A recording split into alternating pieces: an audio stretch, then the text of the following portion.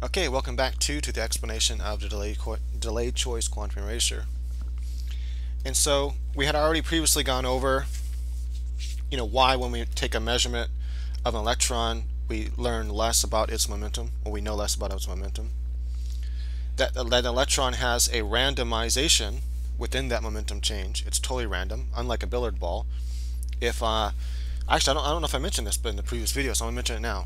If we have a billiard ball going in this direction, and we hit it with some other object and it changes the direction, we can know exactly how much momentum has changed. It's not random. With an electron, when an electron goes and it's bombarded with a frequency of photons, and the momentum is changed of the electron within this new range here. So this is a new range in which the electron was changed. It's random. It'll be anywhere along that new line, which is why we can't make any prediction about it. Very strange. That should raise a whole new question in your mind. Why does the electron act so different than a large ball? The large ball, after all, the billiards ball, let's say an 8-ball, is made up of a bunch of tiny components. All these components, electrons, photons, neutrons, they all, and protons, they all have this property where the randomness, when the momentum is, when you take a measurement of take any measurement to learn its position, then you displace its momentum, and it's random anywhere along this line here, and that's due to the kind of like the wave function of the particle itself. But even though it's acting like a particle, it still has that wave function behind it, that constant we discovered here, that constant probability wave. Very strange. Yet the 8-ball is made up of a bunch of protons, neutrons, and electrons.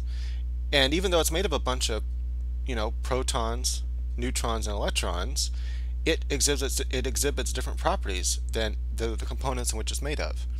So these components, when they're all combined together in this larger component, that is when all these wave functions and probability so-called particles are existing as some bigger thing, as some bigger function, then new emergent properties arise. Whoa, new emergent properties. Hey, you want something cool? Check out Cellular Automaton. Check out the Game of Life, which is cellular automation, and you're going to see that new properties arise from 3 basic rules. Very interesting stuff.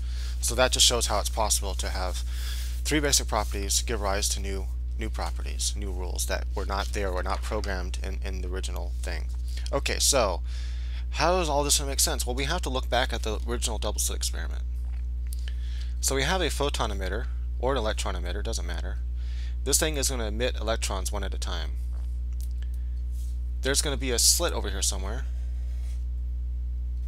very tiny, that the electron is going to have to pass by really close to it, and it's going to have to go through one of those slits.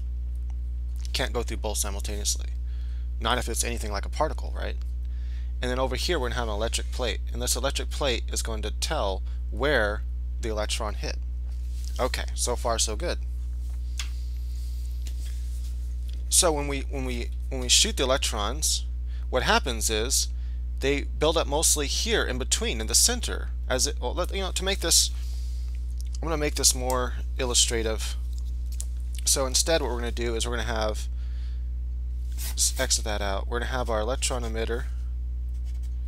We're going to have our slits, one here, and our electric plate. Electrons are going to be shot in a straight line as if they're supposed to hit here. If they're anything like a ball or a bullet, they would hit right there between the 2 slits, and they would never go through them.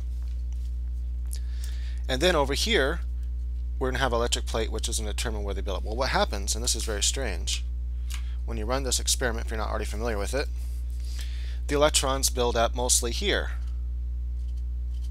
This is where more, and then they start to build up less likely, but they build up here, and they build up less likely way out here.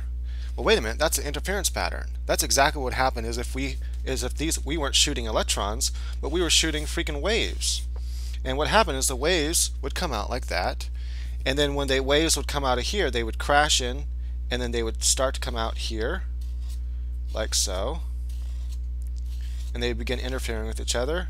And as they interfered with each other, the greatest, you can already predict, the greatest place where those waves would hit, where the most pressure would hit, where they're building up and making stronger, would be here in the middle. And then they would interfere with each other in between those 2 areas, as you can see. They would cancel each other out here, and so there would be no pressure hitting there. And then they would have some concentration here and here, and less concentration out here. That's what would happen. That's how you get the interference pattern. Well, that's how the damn electron acts. So this is very strange. What happens then, until we make that electron have to exist in some real way to act like an electron, to act like a particle, it acts like a wave, a probability function. And so as the electron leaves, it leaves as a probability function. The electron doesn't exist anywhere yet. There's no electron because there's nothing to detect the electron yet. The electron plate is what's going to detect the electron. So here's what's so weird about this experiment. This experiment forces the electron to act as a probability wave, and so the probability wave is, and these aren't real waves. There's no real medium here. This is important to understand. These are probability waves. This is all mathematical function. In other words, if I were to build a digital process, like a slight reality machine with basic physics, we understand enough about waves to make them digital, to exist in a digital world. And I can run the simulation through a digital world, and all of these waves wouldn't actually exist in any real medium. They'd exist as a mathematical function, as a probability wave. And it would do all the calculations of what would happen if the wave hit two slits, and then they would come through and they'd interfere with each other. It would do all of that math. And it would know that it has to land here, here, here. Here it would land mostly, here it would land less likely, and then even less likely, right? So it would know all that because I programmed it to have this probability function. So the electron is working as if there is a probability function underneath here being calculated by something. This is weird, huh?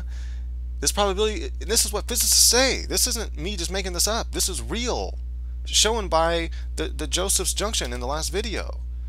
It's demonstrably real. That electron never actually went through that wall. It could be shown that it never went through that wall. It never disturbed the wall. It just appears on the outside of the wall, even though it was the function, the electricity was originating inside of here, because it didn't exist as electricity yet. It existed as a probability, a wave function, a probable wave. And then it began to exist here outside the wall, so it never disturbed the wall, right? We went through that before. So here, the same thing is happening. It's leaving as a probability wave function, thus it never actually disturbs this wall here. This wall is never disturbed. You can shoot and bombard this wall with this electron freaking gun. You're basically shooting bullets. You're shooting little bullets. That's what we think we're shooting, right? That's what we should be shooting. Little bullets at this wall. Bing, bing, bing, bing, bing. But that's not what's happening. Instead, this wall is never disturbed by electricity. The electrons never disturb this wall because they don't exist yet. The electron only exists as this probability wave. The probability wave doesn't affect this wall because there's nothing to affect yet. It's just running the calculations, and it comes through here as a calculation, and it's only here that the electron is detected on the electric plate, and then we see an actual disturbance, a real disturbance. This electric plate is actually disturbed because it registers a photon, and bam, it registers it here most of the time. It registers it here less often, and here even less often, thus the interference pattern. Hopefully this is sinking in. Does this make sense now? Does the double slit experiment make sense now? I hope it does. And if the double slit experiment makes sense now, if you understand this as a physicist understands it, this is how a physicist understands it. The electron leaves as a probability function, as a wave function, which is a probable wave, not a real wave. All these calculations are made, so to speak, behind the scenes. It determines that it goes through both slits. That is the waves go through both slits as a probability function. None of this is real, and only till it needs to be somewhere. Then after the function is complete, the randomization comes in. This is important. It must appear in one of these places random. This line. Oh man, I hope this sinks in. This is so critical to understand what I'm about to say. This line right here. If we remember in the previous video, remember these lines in the previous video? I'm getting excited because this is exciting stuff, man. These lines right here. Remember these? In the previous video, if you haven't watched the previous video, you need to go watch it. It's vitally important. So watch the first video. Okay, those lines, remember those lines? So when we shot this electron out like this, and we shot the wave, you know, the photon, the light to determine exactly what that electron was, we disturbed its momentum, and its momentum is now changed to somewhere along this line, randomly. we know it's going to be somewhere along here, but it's going to be randomly. So it's going to have a greater chance of being here, less greater chance of being here, and they're going to be in whole steps. That's because remember, electrons work in whole steps like that. They're not a continuum like a line.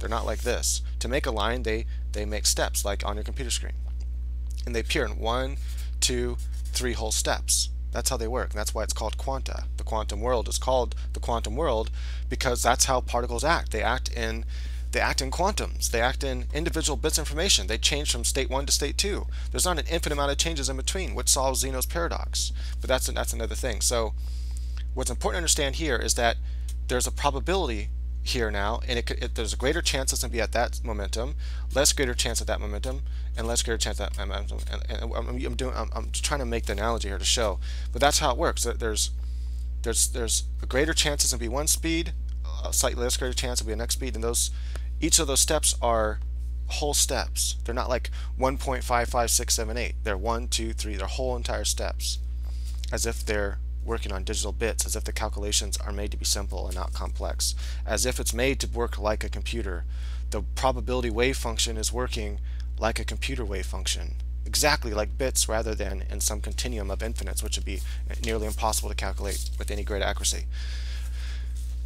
We can only approach infinites. Anyway, so what's important to understand then, when this electron comes out, is this probability wave.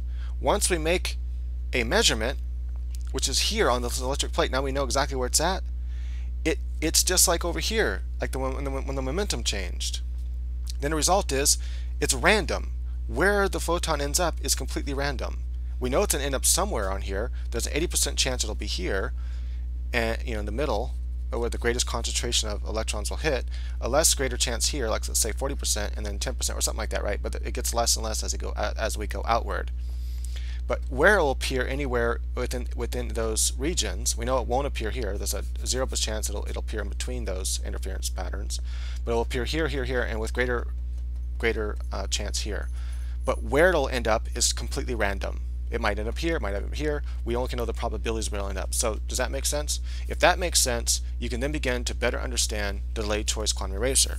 How is that?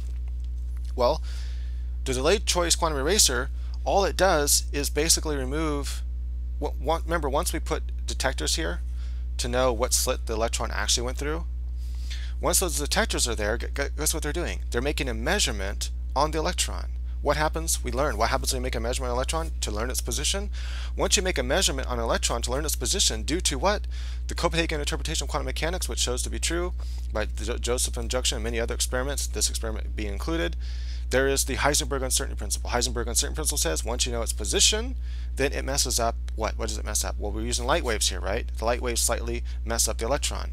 And so what happens then is that it slightly messes up the momentum, and because it messes up the momentum, then we have a new momentum, and that new momentum is different than before. And so now we haven't broken the uncertainty principle.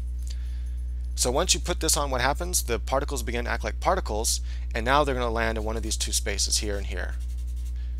But which one of those two spaces will land in? We don't know. That's the uncertainty principle. This experiment, though it wasn't originally made for this reason, was trying to break the uncertainty principle. It would have it if we had any other results. The reason why we get these results is because of the uncertainty principle. Uncertainty principle, as I described before, and that's how you get these results here. And so the delayed choice quantum eraser is basically the same thing, and even though you're bouncing off mirrors and all that, and you have entangled particles, it's still trying to figure out the position and momentum of a particle. And because you can't know the position and momentum of a particle, then what happens is you either get the interference pattern, or you collapse you collapse the probability pattern once you make a measurement.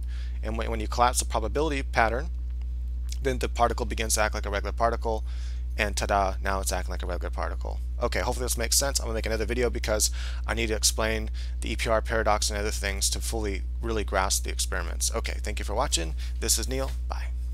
Oh, please click the thumbs up if you liked the video.